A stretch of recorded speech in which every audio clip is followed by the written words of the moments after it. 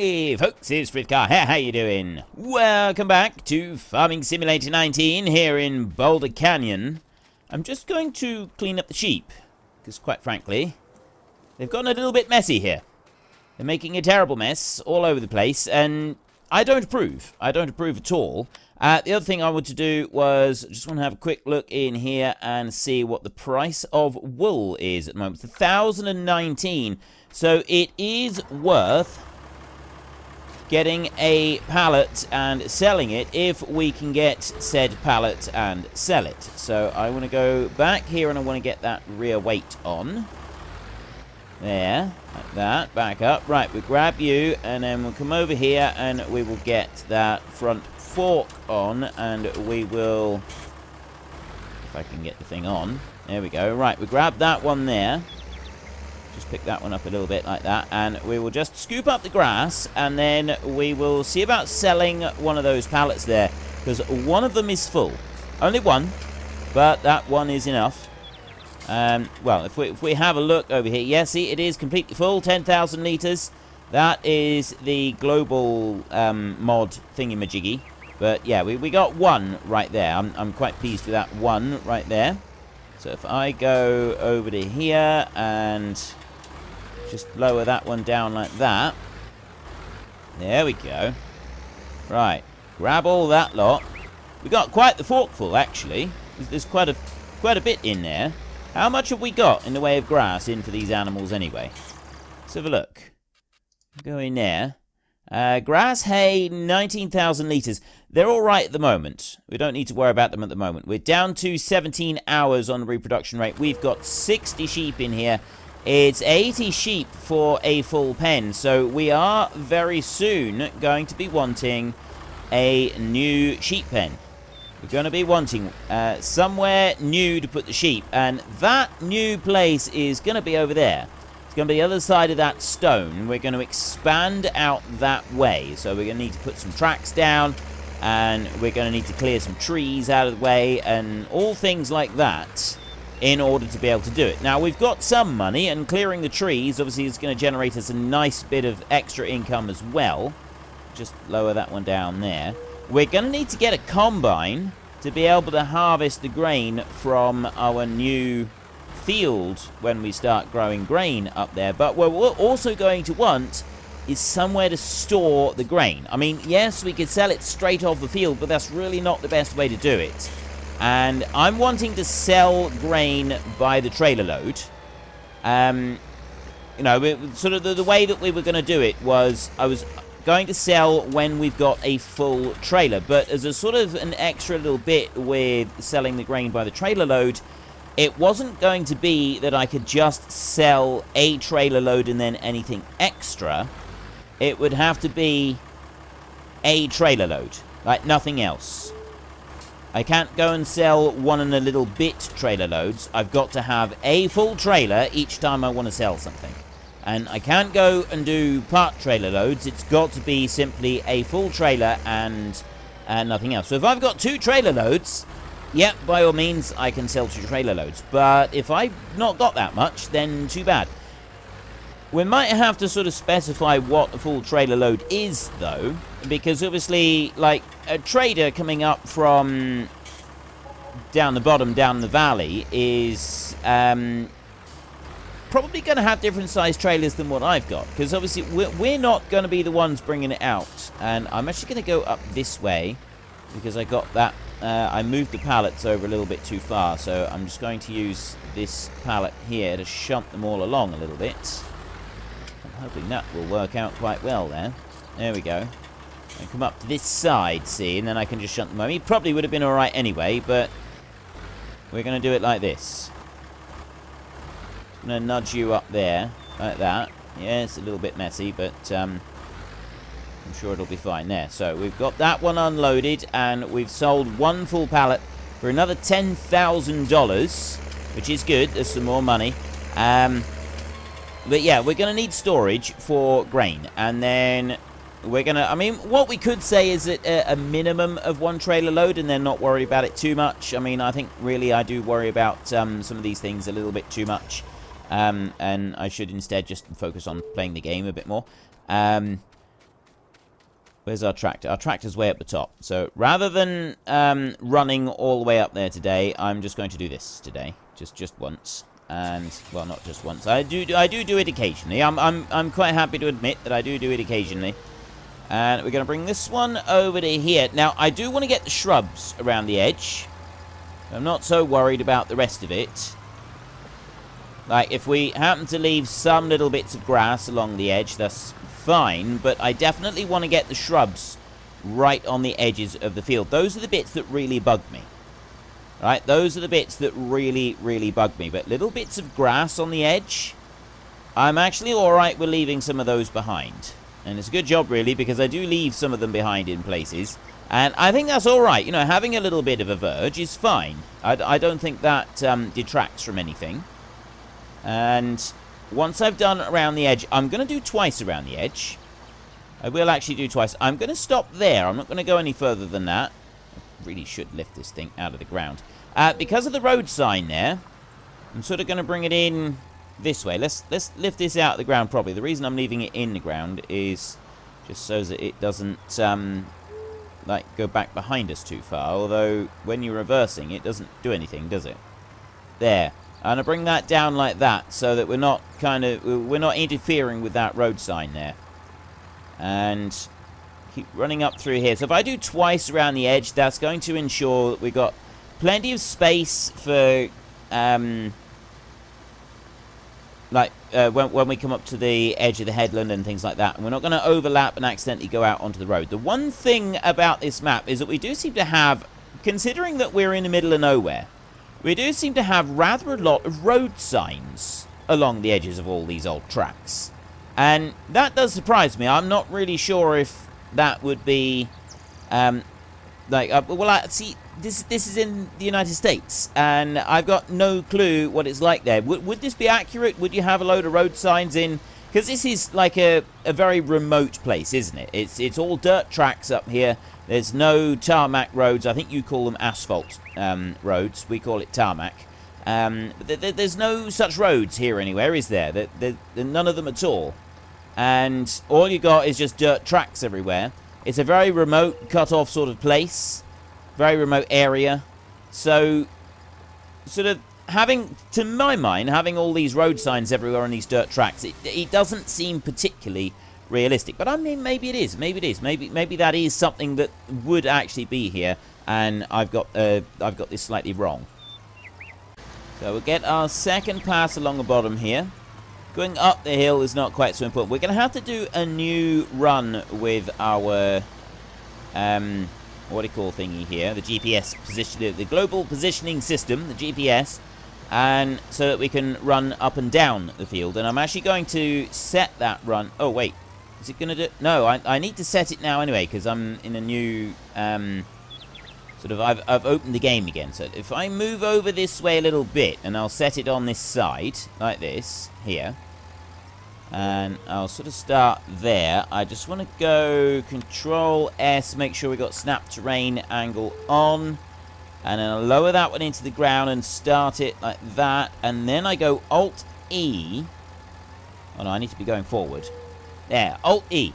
You've got to be going forward in order to be able to make this work. I have noticed that if I go backwards first, it doesn't actually like it at all. It gets all confused and confuddled. So then I go there and I go Alt-E, and for some reason it's gone and set it all super wide.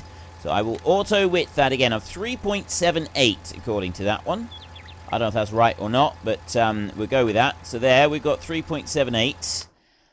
If I have a look, actually let's just go into the garage in here. And my plow right there is a... Wait, what? According to this, is 5.3 meters wide.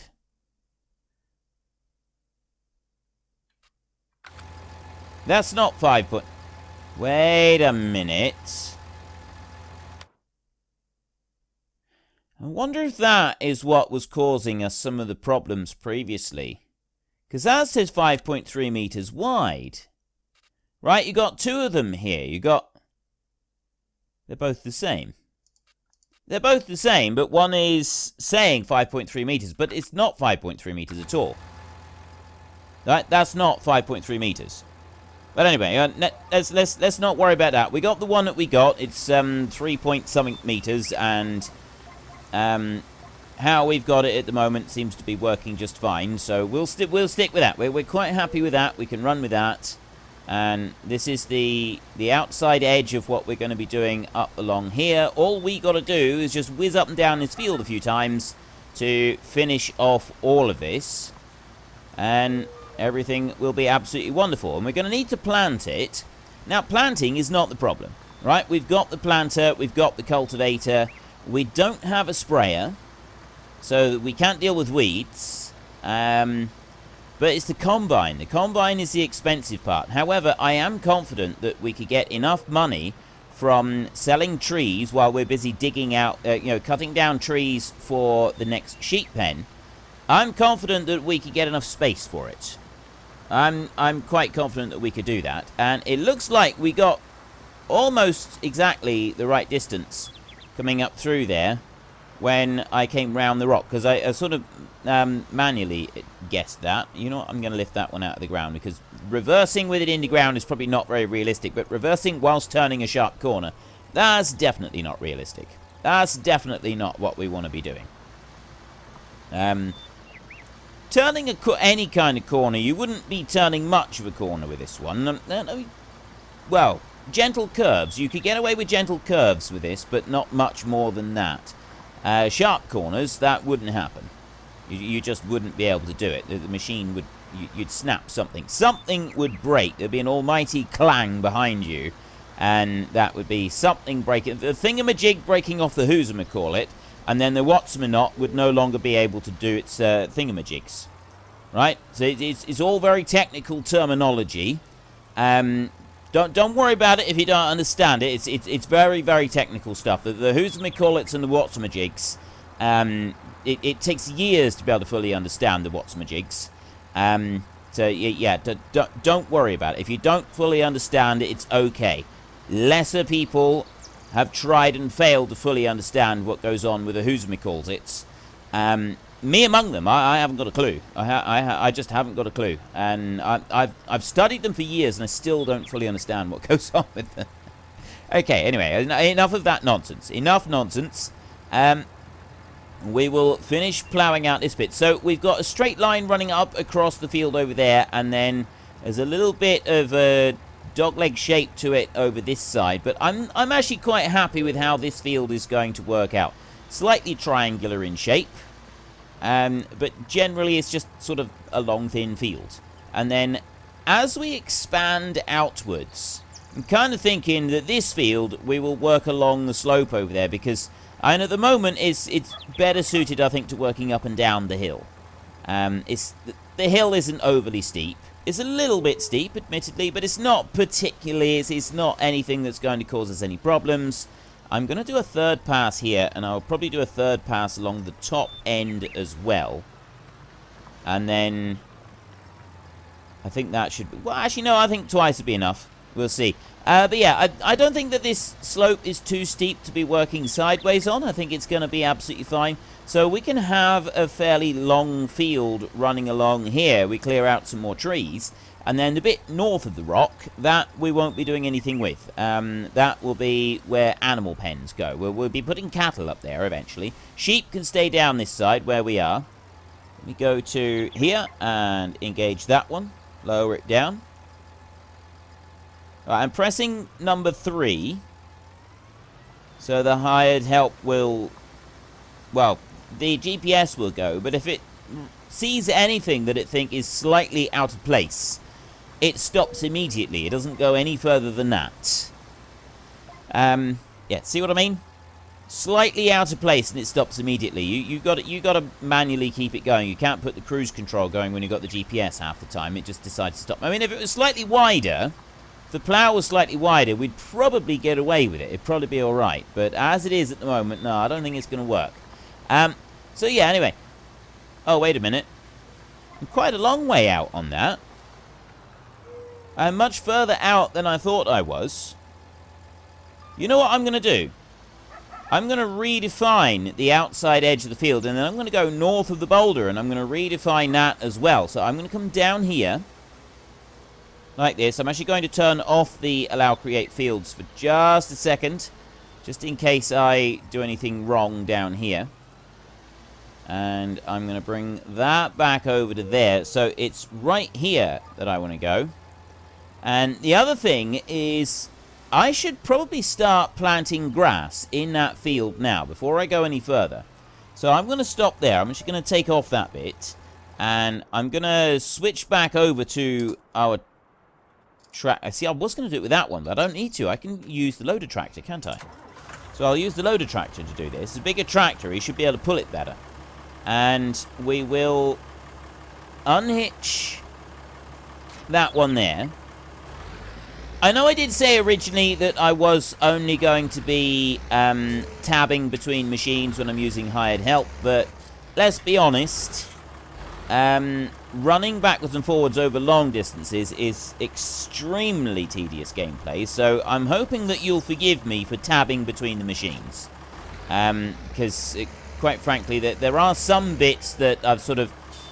I know that I'm doing a hardcore series, but there are some bits that just seem to be unnecessarily tedious, that we'll be kind of just creating tedium for ourselves when we don't actually need to. And so, for that reason, I feel that not abiding by every rule that we have set ourselves, and just tweaking them as we go along a little bit to avoid some of the absolute worst of the tedium, would be an acceptable thing to do. Now, I do need a little bit of fuel, so I'm going to come over here and put some go-go juice into the tractor. There we go. I want diesel. You don't need to worry about the engine running while you're filling up with diesel. Some people will say you should always turn it off because of explosions. No. Diesel, you can drop a lit match into the diesel tank and nothing's going to happen. Right? Literally, nothing will happen if you drop a lit match into a diesel tank. I mean, I'm not telling you to go and drop lit matches into diesel tanks just in case something does happen. But no, it's the way that it works, you're not going to get any issues. What you do need to worry about is not dropping lit matches into the diesel tanks. If you were filling up with petrol, and you had petrol, or you had petrol nearby, then yes, you absolutely would want to be a lot more careful. I'm not cultivating this because we'd have to nurse the cultivator quite a bit, because otherwise it'd just go off down and cultivate all the rest of the field. So for that reason... Oh, hang on a minute. I'm going to Control H, and I'm not going to have the AI vehicle extension for this. I'm just going to go with normal hired help. Yeah, for that reason... I don't worry about it. With you know, diesel doesn't just ignite like that. It takes a lot more to get diesel to burn. So you can have your tractor running. If you got petrol there, then yeah, you switch the engine off and you be a bit more careful, because petrol is a lot more explosive. The fumes coming off petrol are much more likely to ignite from a simple source of heat, whereas diesel, the way that diesel engines work is they compress it and it causes the diesel to explode. That's why they're noisy, because that's a series of explosions, whereas petrol is quiet, because it's a series of fires. It burns down. Okay, he's going to go on and plant the grass. He's turned around, he's gone the right way, so I'm going to jump off here and let him carry on, and we're going to carry on with doing this up here. So I've got this edge of the field that I want to do over this side. I'll just engage that again. I'll lower that one down, like that. There we go. I've got the allow create fields, and I'm quite happy with that corner there. So this one here, we're going to run up through here, and it's just going to widen it tiniest tiny fraction up this hill on this bit. But then when we get to the other side of the rock, that's going to end up being quite a big chunk over to the side. So I did miscalculate that by quite a long way. I thought I'd done alright with it, but apparently I didn't. We've already seen that. Apparently I definitely got that one slightly wrong. So I'll get to that point there, and then I'll Alt-X and turn that off. And just slowly bring that out, round like that. And then I'll come out, and you can see right there, if I go into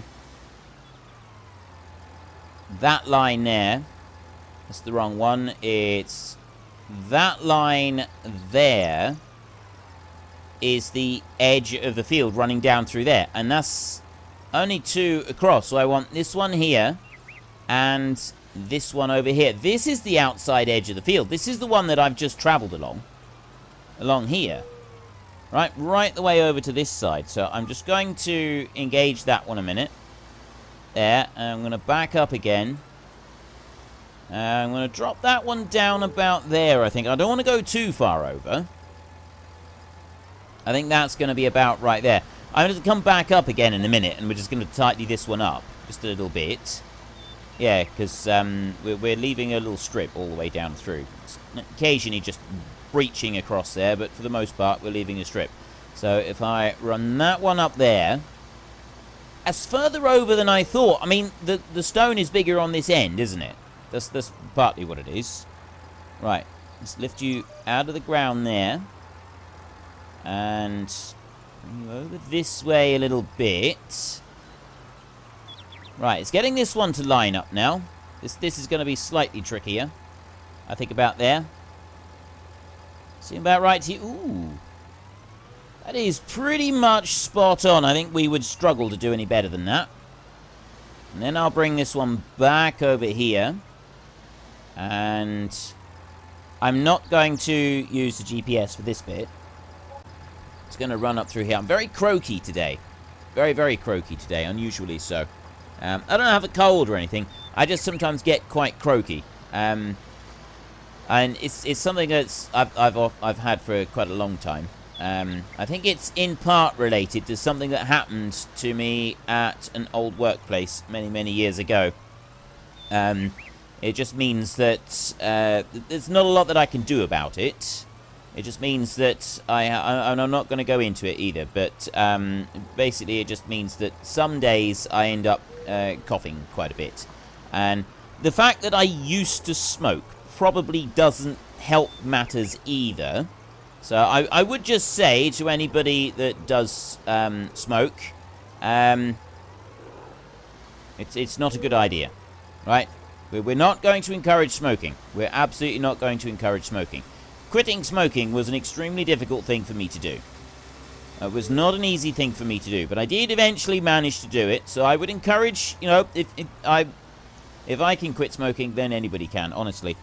So if you do smoke, I would encourage you to try whatever options are available to try and give it up, because honestly, it's worth it. It can take quite a bit of work, and I'm not going to deny there are days when I do sort of think, oh, I really, really fancy a cigarette today, and it's been, what has it been? It's been almost 14 years since I stopped smoking, and there are still times every now and then. I mean, it's really, really rare now, like really obscenely rare.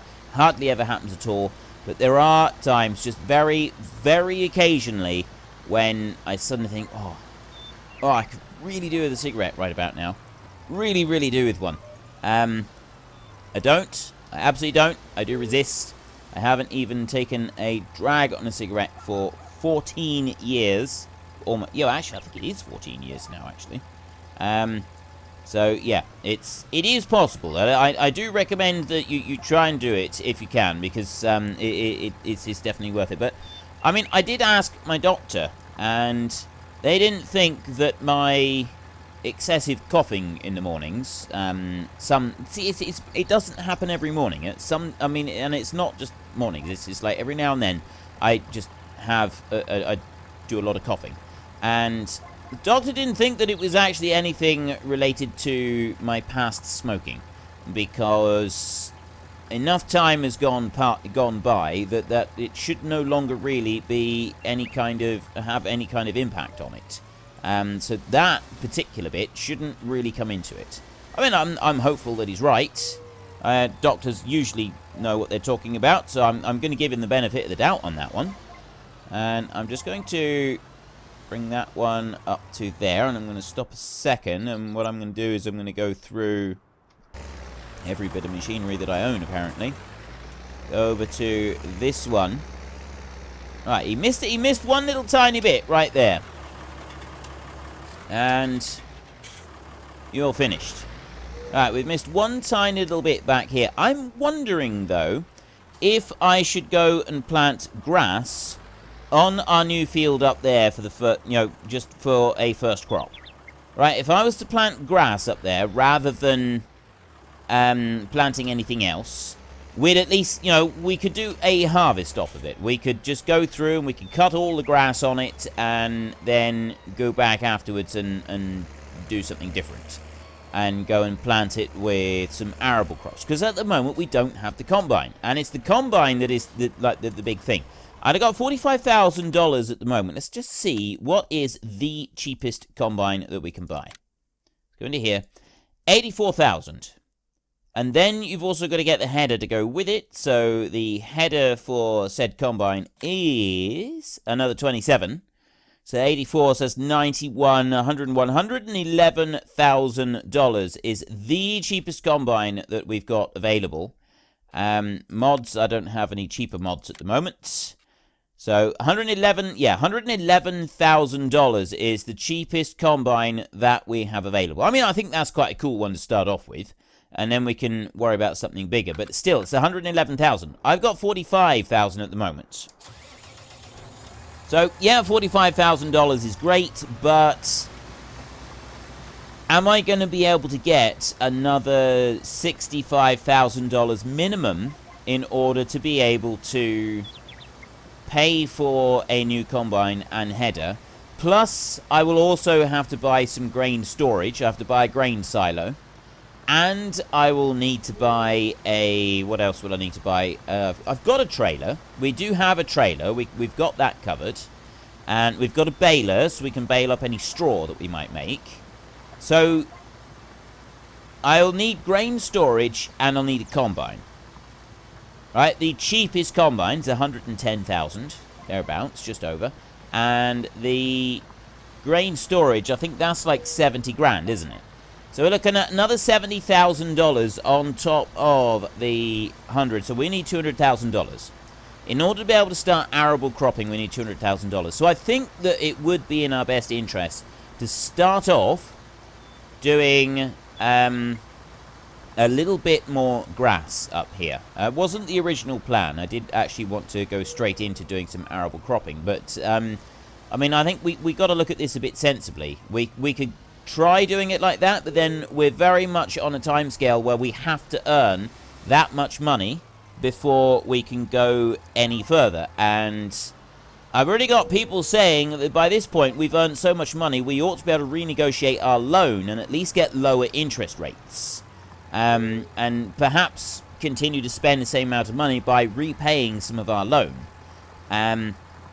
And I think you're right. I think that it is time that we could start looking at that. So maybe we could start lowering our interest rates and so on and so forth, and start repaying a bit of our loan. So if we're going to have to guarantee that we're paying off a set amount of our loan each day, then, you know, what else are we going to be looking at? We need to pay off a set amount of our loan each day. There's more expense going out. Time does tick away, especially when we're loading up timber and things like that. Time runs away from us at a fair speed. So we're going to be looking at probably close to 250, maybe approaching 300,000 in order to get fully established. And that is without buying a sprayer to come up here and spray the field. Plus, we don't have anything to spread lime with, and we'd have to buy lime and a lime spreader as well. So there's another yield hit that we would be taking. All of these things add up. All of this, it does add up. So I am thinking that to start with, we plant this field here with grass.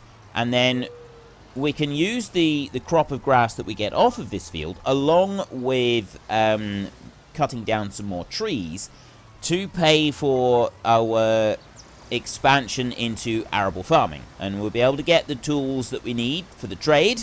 And we can also go and get a grain storage bin that we can put down there at the farm, so that we can store the grain that we harvest off of our fields. And then the final thing that we're going to want to do is we need to take into account the sheep. I want to be able to expand those sheep as soon as they hit 80 sheep, because 80 is the maximum that goes into that pen. As soon as we reach 80 sheep, preferably at 79 sheep, just so that we don't have any time where we're not producing additional sheep. I want them to be able to move into something, into another pen. And moving into another pen, then our sheep population will keep growing. We're not going to have to go and spend much more money, but we do need to buy the pen for the sheep, and that's going to cost quite a bit of money. So there's more trees that need to be taken down so that we can make room for it, and so on and so forth. You get the idea. So we've got quite a lot of expenses coming up, and I think with all of that in mind, it definitely would pay to do this as grass to start with. So if we go grass here first, then after we've done grass here, we're then able to... Wait. Right, bring you back. After the grass has been done here once, maybe twice, we're then in a position that we can start ploughing it up again. And, well, see, we only need to go over it with the cultivator. Even if we don't bother ploughing, well, we can plough it. We've got the plough right here. We just put the hired help going, and they can plough the field up for us. They'd be very good at doing that. They can plough it all up, and then we can carry on and plant it all with wheat or canola. Well, we do wheat to start with, I think. Wheat or barley, probably, maybe oats, but something like that, so that we've got some straw on the ground. And then we can go and bale up the straw. We'll have straw bales that we can pick up, and we can sell those along with silage that we will hopefully be able to get off of the bottom field down there, and we'll be able to make a fortune. I'm hoping that we can turn this field up here into an absolute fortune. We'll be able to make a big pile of money off of all of it. But anyway, I have run out of time for today's episode. So if you've enjoyed the episode, then please head down below and give us a like. And if you really enjoyed it, then please tell your friends all about me. Get them to come and watch as well. That would be awesome. And until next time, thank you very much for watching. This is Frithgar. Goodbye, and see you later.